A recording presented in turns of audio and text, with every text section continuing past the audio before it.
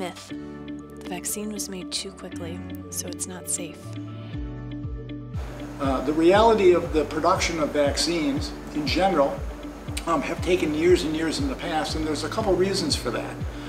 The biggest reason is that a drug company has to make a vaccine, put all the money into it, and then hope to God that the vaccine works and is approved by the FDA.